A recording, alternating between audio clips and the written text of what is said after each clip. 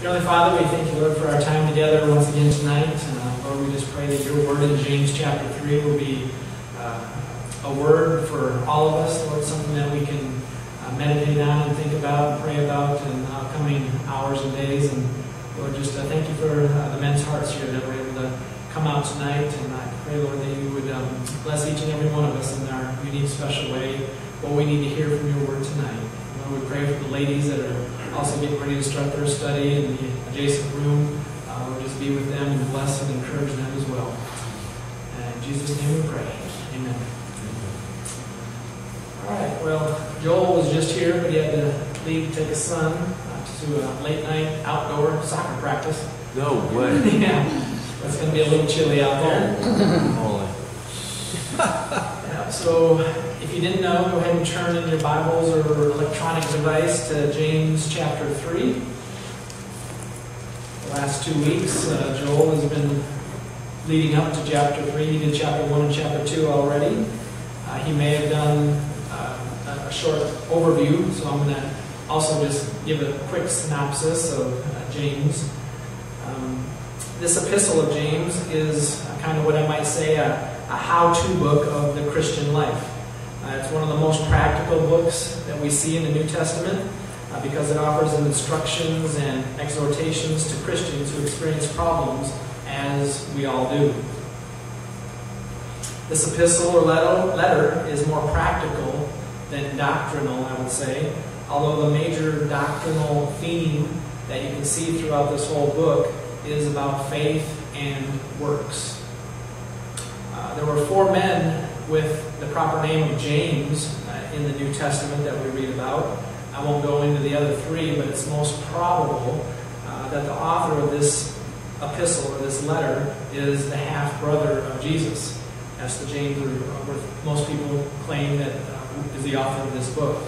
And if he is the author, it's kind of noteworthy that he did not mention his relation to Jesus anywhere throughout this book. You know, he didn't say, well, my big brother, Jesus, or anything like that throughout the whole book. So that's what kind of leads it up in the air a little bit about which James of the 4 in the New Testament that this letter might be attributed to. But it's most likely Jesus' half-brother. This same James also became the leader of the Jerusalem church. This book of the Bible may be one of the oldest, or close to one of the oldest in the New Testament, written most likely around the year 46. What I noticed in my study Bible was probably between 42 to 50, so I just kind of picked a date in the middle. So it's in that neighborhood of the age, which again would make it one of the older ones for sure in the New Testament. With this letter, James was sounding, I guess, what we call a wake-up call to all Christians, saying, get your life in line with what you believe. Get your life in line with what you believe. Could be a call line, I guess, that James was trying to mention or say throughout this whole book. So with that short synopsis, I'm going to just jump into chapter 3 and read verses 1 and 2. My brethren, let not many of you become teachers, knowing that we shall receive a stricter judgment. For we all stumble in many things. If anyone does not stumble in word, he is a perfect man, able also to bridle the whole body. So James is warning others about being a teacher because of the stricter judgment that comes with being a teacher of God's Word. But he uses the word we to include himself also, not just other teachers. So he's understanding and recognizing that teachers will have a more stricter accountability at the judgment seat of Christ that we're going to talk about in a minute.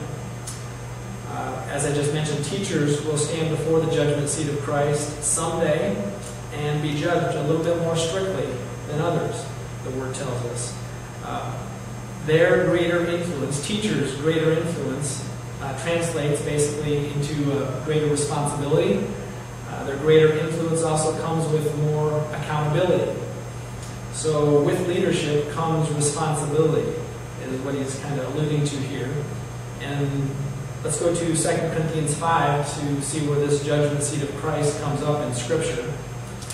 Verse 10, of chapter 5. For we must all appear before the judgment seat of Christ, that each one may receive the things done in the body according to what he has done, whether good or bad. Also here in verse 2, James is being slightly humorous or a bit facetious by saying we can be a perfect person if we don't stumble in the Word, and if we can do that, if we can somehow get past the point of not stumbling in Word, then we must also surely be able to control our whole body. But like I said, it's kind of humorous because I don't think there's been anyone since Jesus that's been able to control our tongue, control our mouth, control our body since the day we've been born. We always find ourselves saying something that we wish we didn't have said. A couple times throughout this teaching, I'm going to refer or also show the New Living Translation verse, just because sometimes I think it helps us not understand, but just read in a little bit more modern language. So some of the words are slightly different, which makes it read sometimes better. So the same verse in the New Living Translation says, "Indeed, we all make many mistakes. For if we could control our tongues, we would be perfect, and could also control ourselves in every other way." So notice the big if there that I highlighted in red. Again, that's why I was thinking, James was just being slightly humorous because he knew what he was about to say wasn't something that anybody was able to do. So the idea is that we should try to put our brain in gear before we put our mouth in motion. We need to really try to control our tongues. King David even shares how difficult this is. We read in Psalm 39, verse 1, "To the chief musician, even to Jeduthun, a psalm of David, I said, I will take heed to my ways, that I sin not with my tongue. I will keep my mouth with a bridle, while the wicked is before me."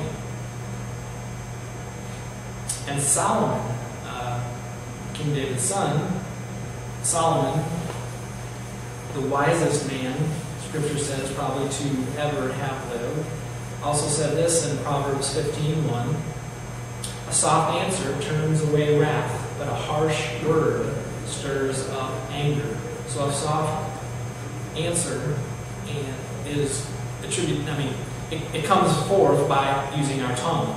So being real careful on how our tongue is used can oftentimes turn away wrath. It can help subdue conversation that might lead into an argument. And then in the New King James, or following up there with 15:1, it says, "The tongue of the wise uses knowledge rightly, but the mouth of fools pours forth foolishness." So the tongue of the wise uses knowledge rightly. So that Proverbs 15:1, "A soft answer turns away wrath, but a harsh word stirs up anger." I was thinking to myself, that's pretty good plaque material. If you're going to make a plaque, that'd be a good plaque. That should probably hang somewhere in every bedroom, or that plaque should be on a rear view mirror, or maybe that plaque should be hanging somewhere in everybody's kitchen. It seems like a lot of arguments can either take place in your car, talking to the backseat driver maybe, or talking to the person that just cut you off in traffic, or talking to your spouse or kids in the kitchen. So having that plaque up and in the forefront of our vision may help turn away anger.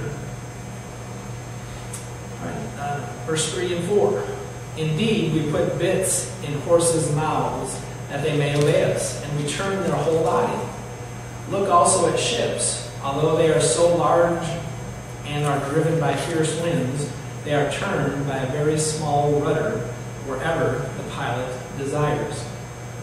So James gives two illustrations now of how large things like a horse or a ship can be controlled or maneuvered quite easily by something else that is relatively small. So most of us are probably, it's kind of a gruesome picture of this horse's mouth, but for those of you that haven't been around a farm in a while and haven't seen a horse's bit, it looks like it could be quite painful because it's really pulled into the back of a horse's mouth, and it kind of prevents them from eating anything while they're also being used to pull a wagon or whatever. You have the bit in their mouth. but it doesn't take a whole lot of pull. I mean, has anybody, for those of us that have ridden a horse, you know, you can pull right on the reins and they go right. You pull left on the reins and they go left. So it's a very effective means of maneuvering a horse. And then you see the other photo of that rudder down in the lower left-hand corner. That goes back and forth. The pilot of the ship or the boat has controls to make it go left and right. And the ship is big, all controlled by hydraulics, I'm sure. But you're seeing just a very small portion of this ocean liner, or whatever it is. This is a very huge boat controlled by a very small rudder. And this bit in relationship to this horse's body is very small. So he's giving these two illustrations as he's about ready to lead into talking more about the tongue. And our tongue, in proportion to our body, again, is a very small member of our body. So verse 5. Even so, the tongue is a little member and boasts great things. See how great a forest a little fire kindles. So this little fire is speaking of our tongue. So the previous two examples that we just got done looking at, the horse's bit and the rudder of a ship, lead up to this other analogy of how small our tongues are, but how they can play a role in causing so much damage. I'm sure we've all had the experience of saying something which the tongue helped with that we really wish we could take back. You can't get those words back as soon as they're out of your mouth. Pastor David and I'm sure others from the stage have talked about this same thing and given the illustration of saying something and you kind of start reaching out for those words, you just can't get them back. Once they're out there in space, you can't retract them. Once they've been heard and out there, you just don't get them back. And unfortunately, our tongue is ready at all times to be used, and it can go off in the wrong direction quite easily and quickly if we let it. It even comes with its own cage, our mouth, yet we still can't subdue it completely, can we? It comes with its own cage. And so much damage can be done with this little member of our body. It doesn't even have a bone in it. Have you ever thought about that? Most of our body parts, our members, come with a bone to give them structure and support and strength. But wouldn't it be great if we could actually break our tongue sometimes? Just like we sometimes break a leg or break a finger or break an arm. We can break our tongue, if we said something out of line that was horribly cruel or sinful. After we had our tongue in a cast for several weeks, maybe then we'd have learned a lesson about what we had said using our tongue. But I've never seen anybody yet today walk around with a cast on our tongue. But that would be interesting if we could. James here says, the tongue can start a fire. And James tells us, and once that fire has started, essentially, it usually leaves a lot of damage in its wake that can't be easily fixed, or at least easily repaired. So many times our tongues can do damage emotionally to individuals. I don't think your tongue will ever do physical damage unless that person takes what you said and then does something themselves to hurt themselves. But our tongues can easily do emotional, relational type damage. And that's what we're talking about here, that sometimes that damage is not easily repaired. It may be irreparably damaged. So verse 6.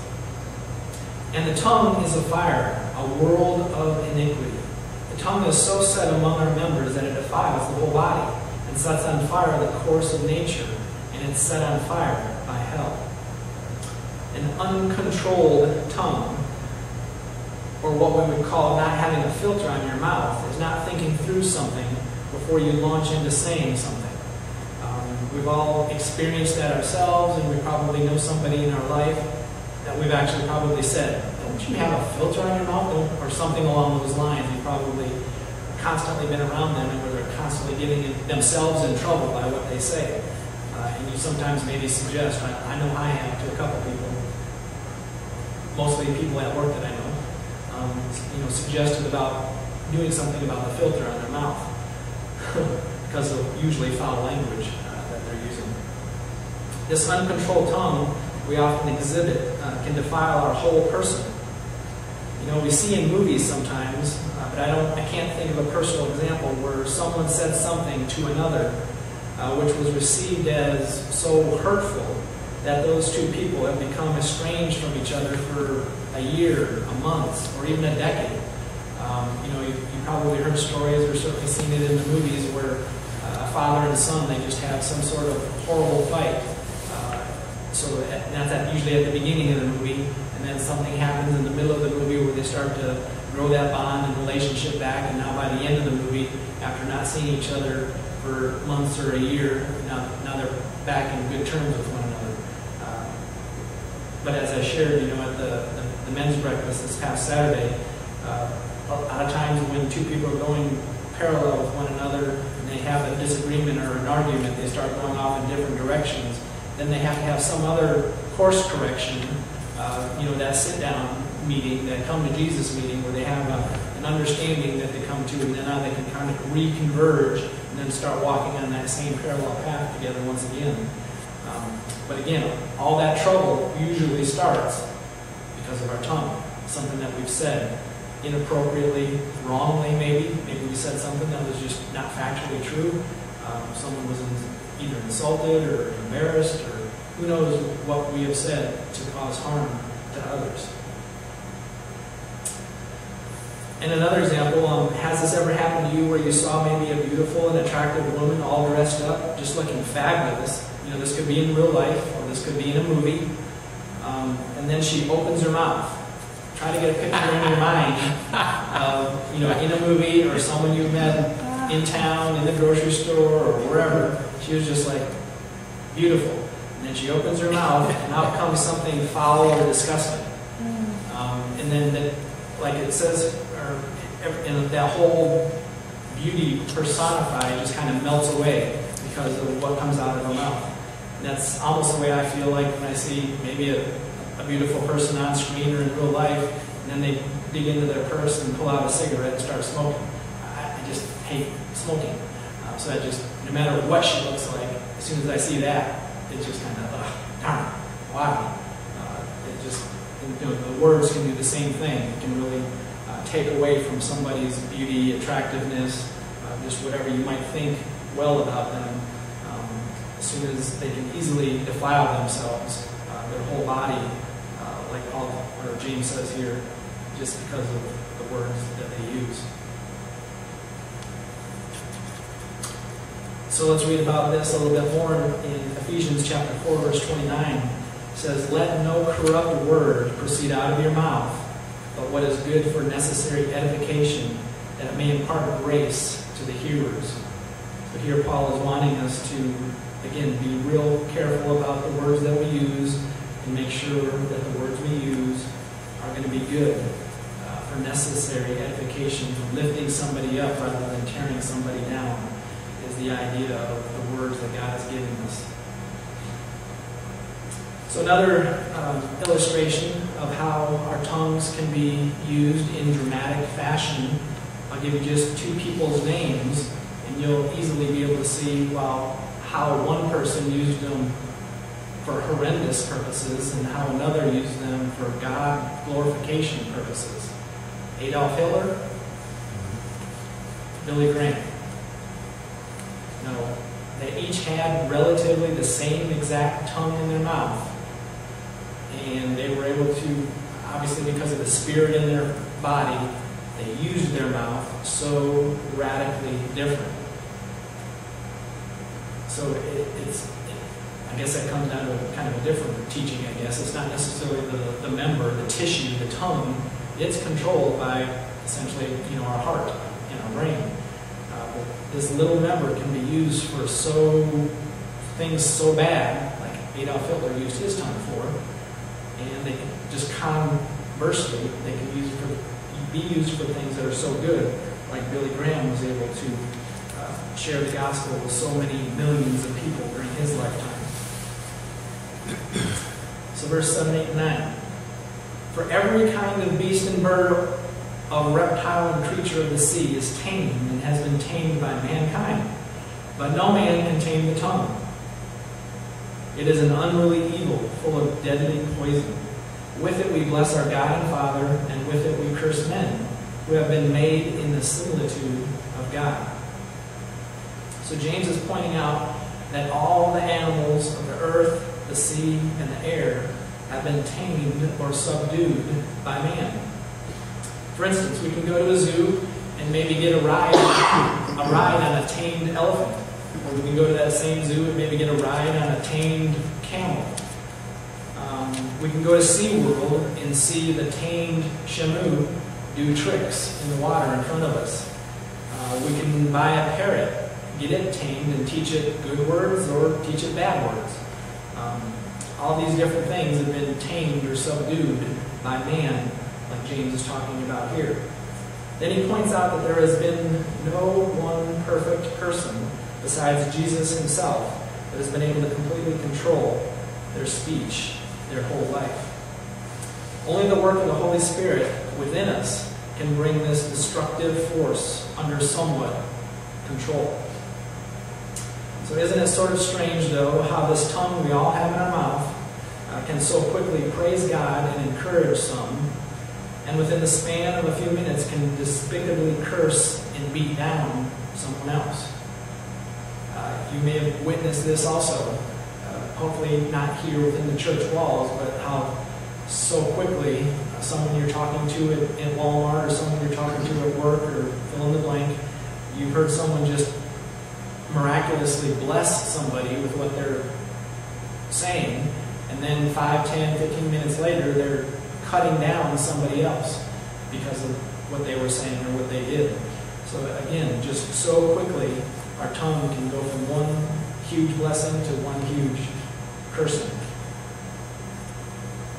And if that's the same person doing it, unfortunately, there's something going on in their heart too that's something that needs to be called into action to change that, because we shouldn't dramatically switch that quickly. But I think we've probably seen examples of that. Verse 10, 11, and 12. Out of the same mouth proceed blessing and cursing. My brethren, these things ought not to be so.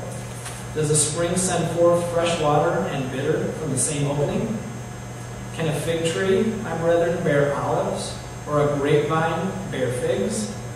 Thus, no spring yields both salt water and fresh. So James here is pointing out how we, as humans, are able to use our tongues to do good and bad things, or to bless and curse in nearly the same breath, as I was just alluding to. So contrary speech, meaning when you say something good and then almost immediately say something bad, a blessing and then a cursing, within almost the same breath, that's only going to produce negative results. He then points to nature here to give 2 examples where nature does not even allow contrary results.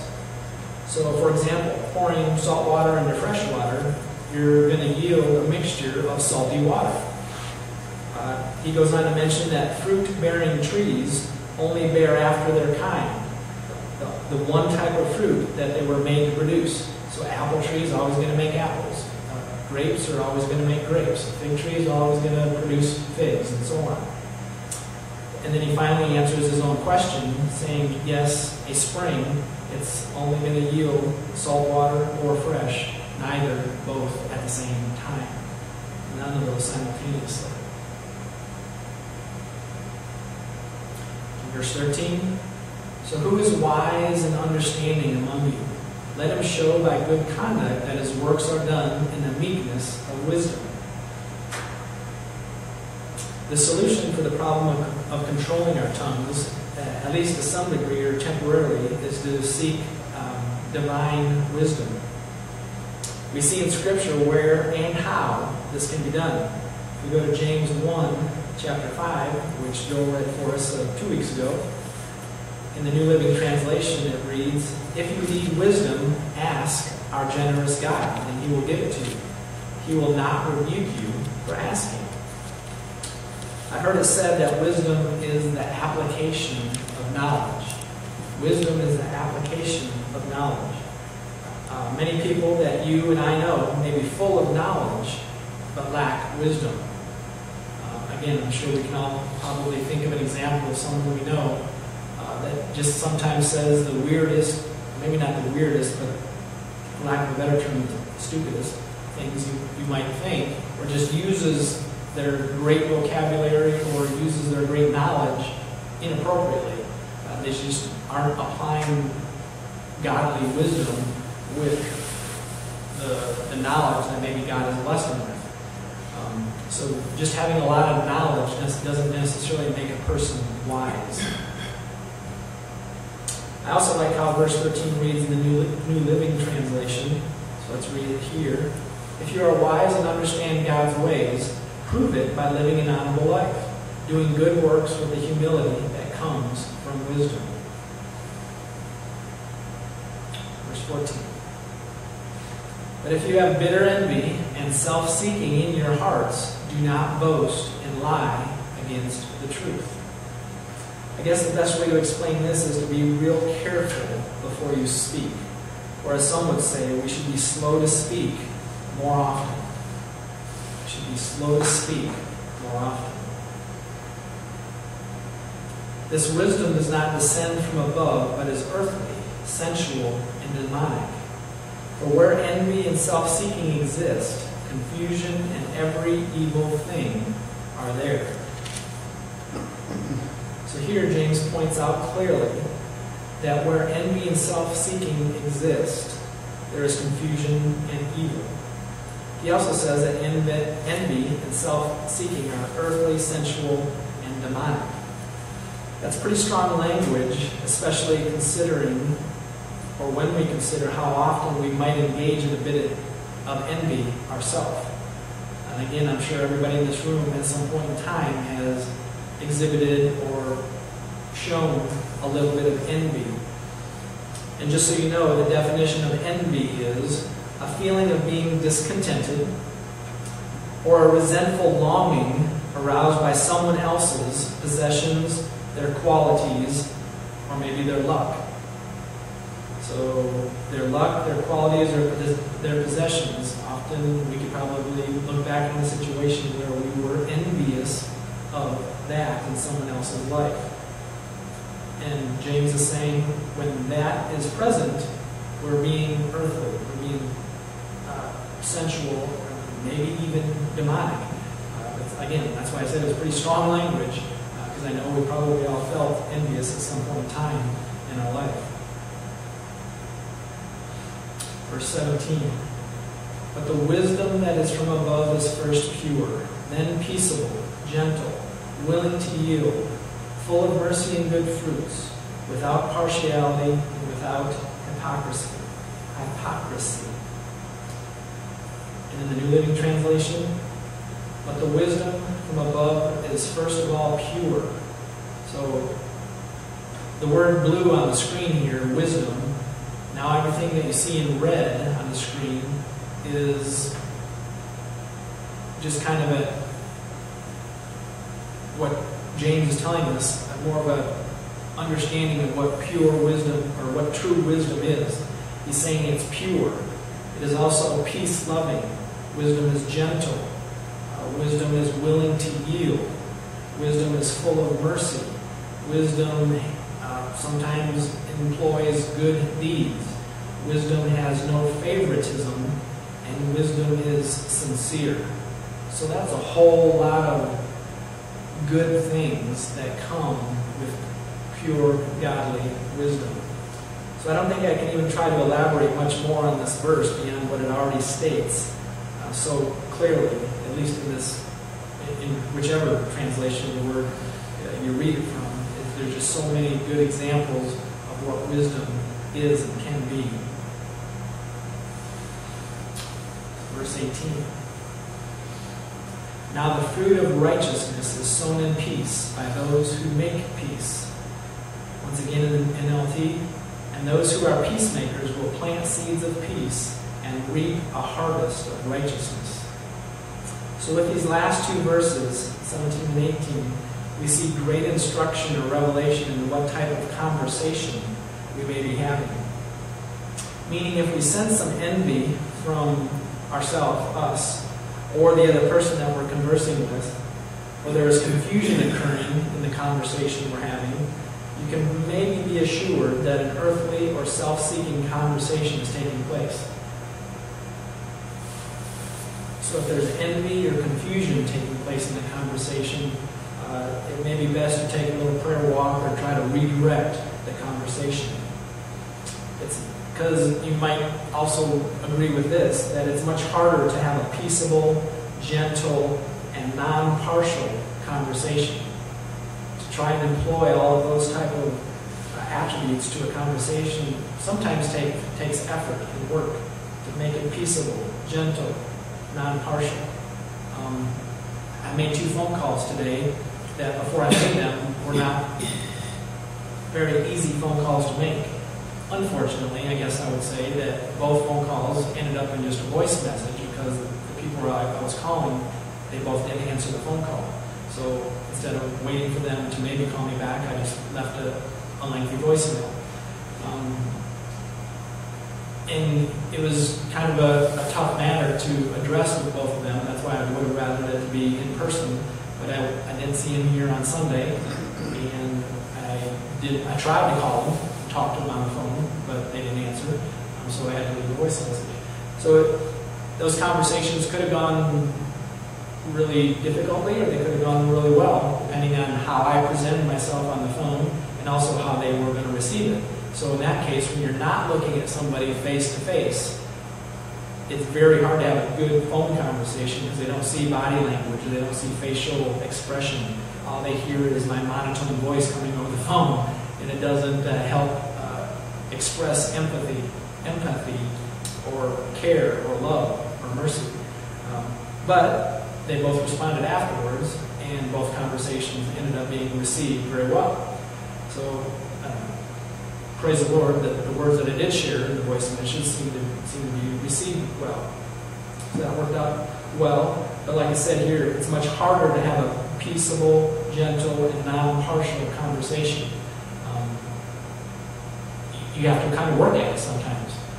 Those of us that are married, you know what I'm talking about. Sometimes when you're having a conversation about something, it's weird. Margaret and I have sometimes fights. Yes, we do have arguments. And it's not the drop down, get out the pot and pan type of fight, but just a verbal fight type thing. And it's usually very short and quick, and we get over it pretty quick. But it's over the weirdest little things, like the temperature in the house. How hot should it be, or how cold should it be in the wintertime and in the summertime? And I could go on and on about different things. Loading the dishwasher, unloading the dishwasher, blah, blah, blah. But it's just weird sometimes how over the years of being married, you have to be real careful with your words. You know which are hot topics or hot buttons you can push.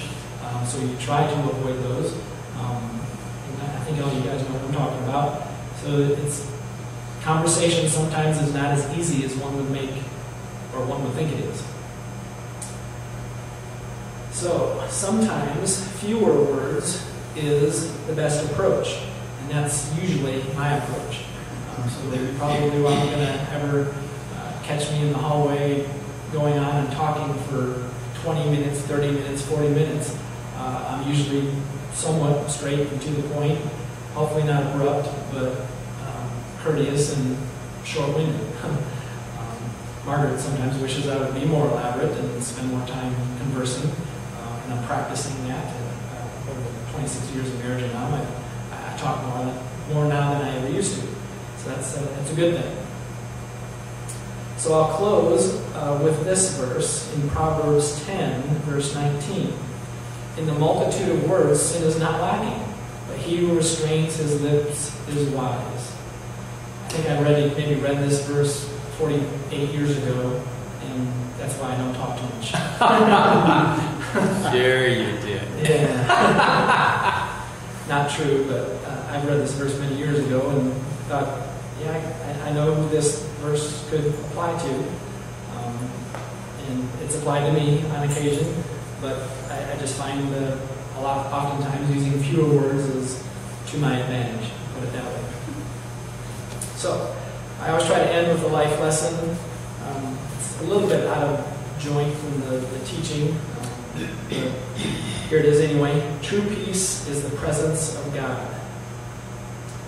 So peace can come from, using our words wisely and trying not to purposely get into any type of argument. And so when we use our words carefully, a situation like Proverbs 15:1 was talking about, a soft answer turns away wrath. So again, using our words correctly, mercifully, lovingly can cause peace in our life, in our relationships. And to be able to do that, I think you need the presence of God, the Holy Spirit in your life. So true peace is the presence of God in your life. He allows us to use our words the way we want to, the best of our ability. So it's oftentimes a good thing to pray maybe before a difficult upcoming conversation. Before I made those phone calls, I was walking the hallway at work and saying a quick prayer as I was walking, just help this conversation go well. And the Lord heard my words, and the voice messages that I just told you I left seemed to be well received. So with that, let's close. Heavenly Father, we thank you, Lord, for our time together once again tonight, going through this shortish chapter. So, Lord, I just pray, Lord, that there was something that was brought up here in the few 18 verses, Lord, that we can maybe think about as we drive home tonight, and help us, Lord, to use our conversation, to use our words in an honoring and glorifying way to the person we're speaking to and to you as well at the same time. Lord, because we know you're present during all of our conversations. So, Lord, help us to cry out to you before those difficult calls, those difficult conversations, to allow us to exhibit and portray you in our conversation. So, Lord, again, thank you for our time together. Bless each and every man here tonight. And those that weren't able to make it, Lord, I pray that they'll maybe listen to the teaching as it's uploaded someday soon, and Lord, also be just enjoy hopefully what they heard in these teachings as we go through the book of James. Lord, again, thank you for these men. Keep us all safe as we drive home tonight, and Lord, just bless each and every one of us. In Jesus' name I pray. Amen.